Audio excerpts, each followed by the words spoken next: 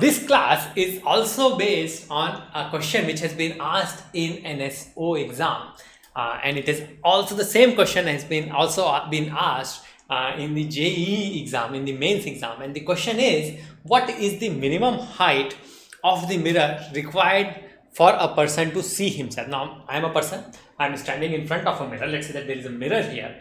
I can clearly see that if I make the height of the mirror small, there will be a point after which I would not be able to completely see myself. Only a portion of me would be visible in the mirror. Now I am being asked that what is the height of the mirror till which I would be able to completely see myself. Now this problem is actually solved very easily using ray optics, which means that we draw the light rays. Now here is the person.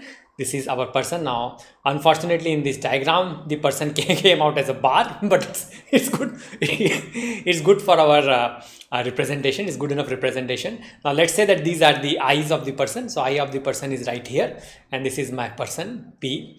Now this person P is of height h. Now of course we also know that because it's a plane mirror, the image in the mirror would also be at the height h.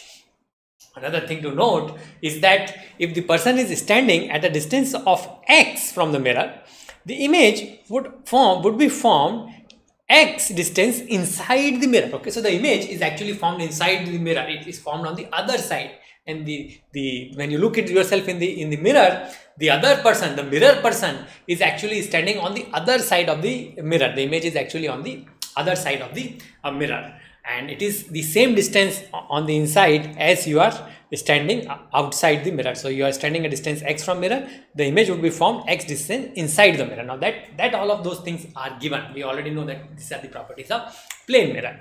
Now what I need to see is that I would be able to see myself completely. Now this is the person, like I said, this is the person, this is me.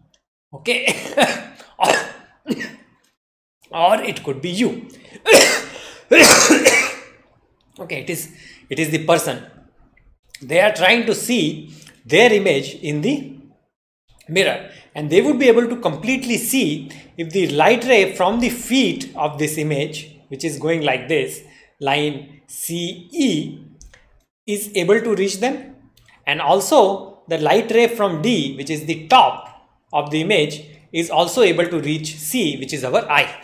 Both the light ray from E as well as from D should be able to reach C. We need minimum that much height of the mirror.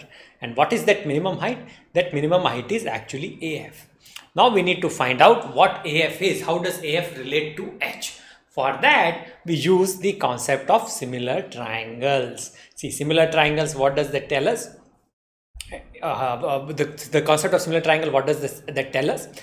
First of all, we will try to prove that triangle CAF is actually similar to triangle CDE. Okay.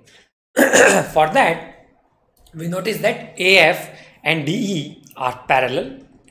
Also, the side CA, this particular side CD, is common, and the side CFE is also common. So, which makes this particular triangle similar.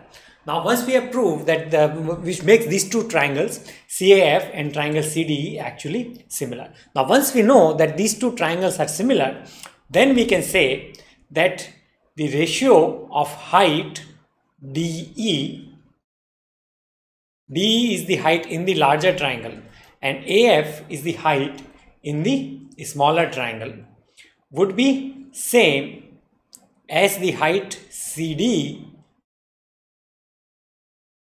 upon CA. Now CD is actually 2x and CA is actually x.